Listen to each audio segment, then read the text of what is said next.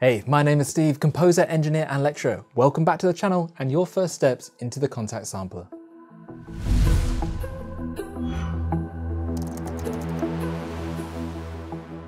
In chapter 3 so far, we have checked out the basics of scripting. We've added our performance view with our custom background and we've put in our first controller. It's a slider that controls the volume of our very first group, bells. You can dive in and add a lot more sliders for all the different groups, but right now we're going to check out knobs, which is a different type of UI interface controller. Let's dive in and check it out. Okay, to remind ourselves before of where we're up to, we were creating this custom performance view with this great background, or very simple background anyway, and we created this slider which controls the volume of our bells groups.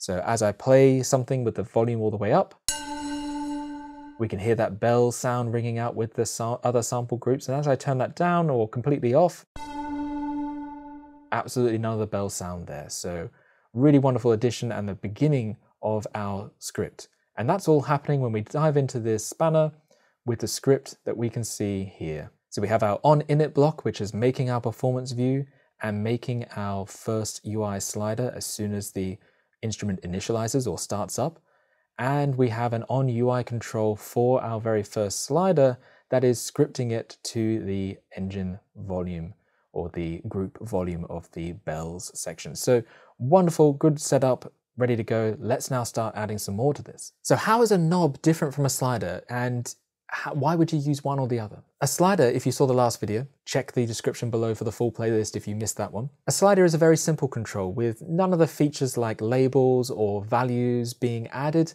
It's just a very simple fade up and down, which we just saw. That can be tied to anything and it can be fantastic for exactly that purpose. But if you want something to display a title of what it is it's controlling, or if you want it to display the value of what you're setting, so as you turn it up, it lets you know what value you are actually adding in. That's where a knob could actually come in handy. It follows a very similar process, but there are a few extra commands because of these extra features, and let's check that out now.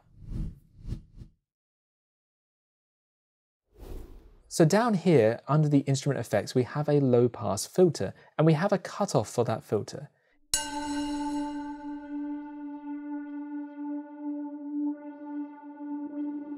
So you can see there as I changed the cutoff, it was taking away some of the highs and then giving them back as I rolled it back up. A pretty standard sort of filter function. If we want to control that cutoff filter from the interface though, this is how we could do it. We could do it with a knob. So I'm going to come up here and I'm going to enter down a couple of times for a new line, tab over, and that's just all for consistency so I can clearly and easily see my code.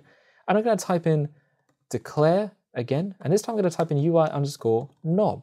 Now a knob is very similar to the slider, so I do need to give it a variable integer name. So I'm going to put the $sign there, and I'm going to call this one cut, short for cutoff. I like to keep my variable names short because I'm going to be typing these out a lot, and I don't want to have really long names that I have to keep copying and pasting or remembering to type out. I also keep a little bit of a shorthand of the variables I have used. So if I've used cut on one thing, and I need another option for another cutoff or something else that could be labeled cut, I know that I've already taken that and I'm going to call it something else. All the time I actually write down all the variables first that I could possibly think of that I'm going to be using in this project and just use those and then add any more if I need to. That way I've got all of my shorthand things already planned out and I can just go ahead and write everything in. Okay, so once I've declared the name for that one, I'm going to space over and open some brackets because we're going to need to do the same thing here, but there's one extra thing that we're going to need. There are actually 3 parameters, not just 2. If we take a look in the Kontakt guide, we've got the UI_knob here, and we can see inside the brackets what should be in here. We should have a minimum and maximum value, just like the slider, but then this thing, a display ratio. The knob is divided by a display ratio for display purposes. So basically, it's letting you know how big you want that knob to be. Now I just want them all at a standard size because I want enough space to put them all on there. So I'm just going to put 1 for that. And then that way it's a ratio of 1:1. It's the size that it should be. But you could put that up or down depending on what you want. But let's just put in 1 for now. And I recommend doing the same. So I'm going to put in my minimum of 0, my maximum of 1 million, just like before with the slider. And then I adjusted it down based on what I want. And I'm going to put in a comma 1 for the ratio. I'm going to jump in down under here and I'm going to put the make_persistent in straight away. I'll pop it in there now with the cut name instead. So that will make that control persistent as well. And I want to move it to a particular location. So let's put the move underscore control underscore px for pixels. And we're moving the cut variable. So let's pop that in. And where's our X and Y position going to go? Now I've worked it out before. I want it about 670 by 170 down. Let's try that. Hit apply. Now I mentioned before that you won't see it in here. I mentioned in a previous video that the width of the editor and the backing settings of Kontakt is always about 580 pixels wide. So anything that goes beyond that point is off this screen. But that doesn't mean it's not in your interface. If you click over into the spanner, here it is down here in the interface, which is exactly where we want it. Now looking at this control, you can see where it's got the title and the value, and that's what's different about this control. It's obviously a knob, but it's doing the same thing as the slider's doing. It's just this time it has the name and the value. So the name up here is cut and the value is 0. Now, first of all, I want to update it so that the cut is a particular name. I want the full cut off. Just because I didn't write cut off doesn't mean I don't want cut off in there.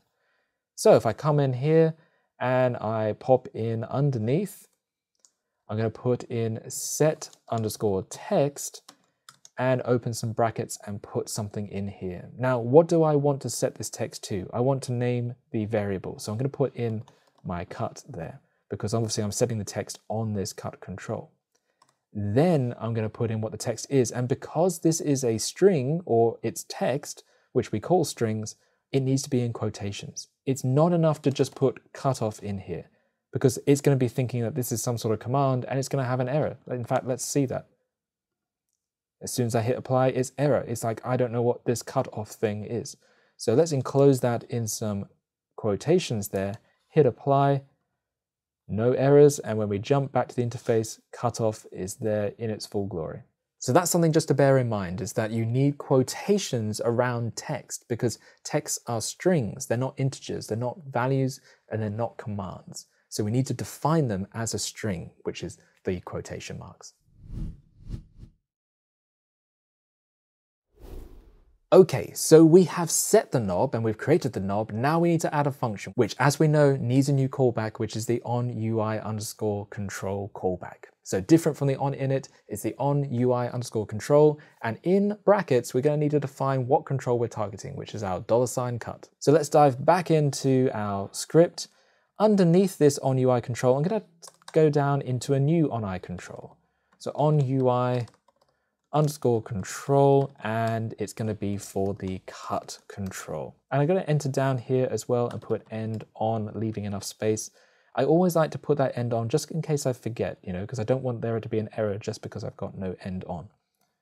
So let's tab over and pop in a function. It's going to be very similar to this set underscore engine par.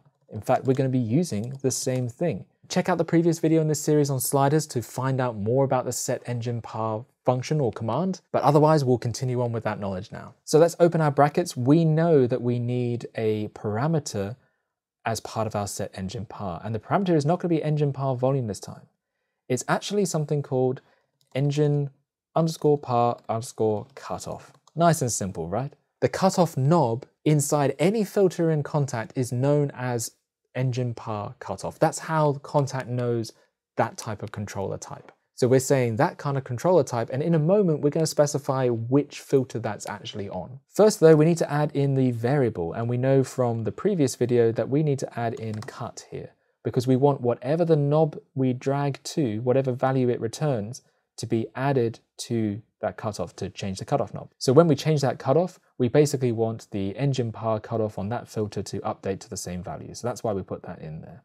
It's exactly why variables are made, right? Because it's a variable number of between 0 and 1 million, and wherever we put that control knob to is going to return a different value. And that's why that value is in there, because we can't just set it to a particular number. We need to set it to whatever that control is. Then the first thing is this in a group? Which it's not. So we can actually put comma -1. We don't have this in a group. If we scroll down, it's outside of the group and it's actually in the instrument level in an insert effect. If we take a look at the manual again, we know that the next thing is talking about the slot. So what slot is this? And it's 0 based, as in we start with 0, not 1. So if we take a look at this cutoff filter, it's in the first slot. So that's actually slot 0, not slot 1. So let's jump up here and pop in 0.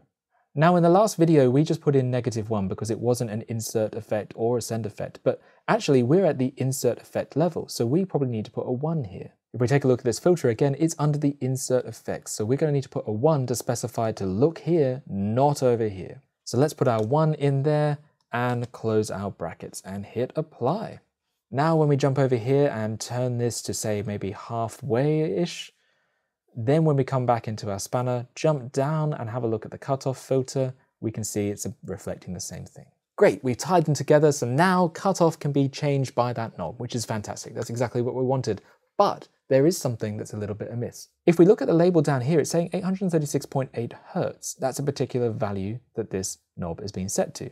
If we look at our interface though, it's got just a random value in there, a value of somewhere between 0 and 1 million. It's updating based on the minimum and maximum value, which we set to 0 and 1 million. But we want it to read what the cutoff filter is actually reading. So we need one last thing here. In the UI control here for the cut, every time we move that cut, we want to set the control label a little bit different each time. The reason we're doing it here in an on UI control is we don't want the label to be set on initialization, because then every time we change the variable, it will do nothing because it will have to wait until we restart the instrument and actually to update it. That's not what we want. We're doing it in the UI control callback because that means that every time we move that control, it will update the label. So under here, we want to use a command called set_knob_label.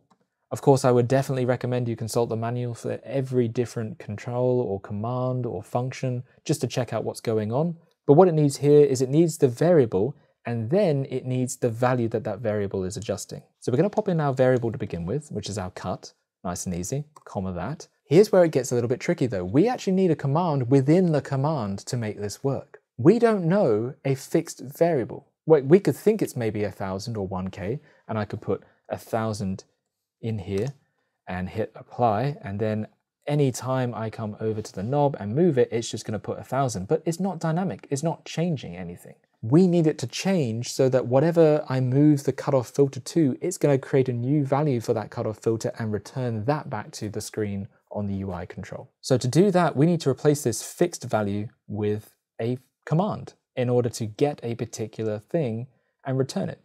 So we're going to use a command that's very similar to the set engine par. We're actually going to use a get engine par display or disp. So we're going to type in get_engine_par_disp for display. And then we're going to open and close brackets here, just so that we know that we've always got an open close bracket and then a close for these bigger brackets. That's going to be important. Now inside these brackets, we want to type in the rest of the function or the rest of the command. It has very similar parameters to the set engine par function. We need to tell it what cutoff filter to look at and where that cutoff filter is. So first of all, we type in the engine_par_cutoff.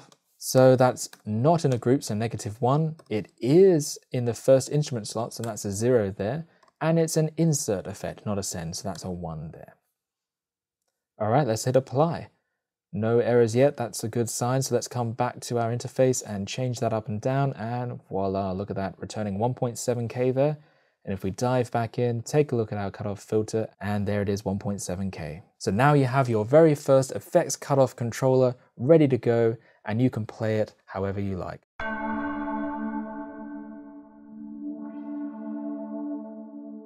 Really cool stuff, the very first knob in your designed instrument. All right, there we have it. Now our UI controls are growing and we have another type of control available to us. We have both sliders and knobs, and they're both here in our instrument ready to go. In the next video, we're going to take a look at the last type that we'll be exploring in this chapter, which is a button, a UI_button. So definitely subscribe and ding that bell so you get notified when that happens, and I will catch you in the next one.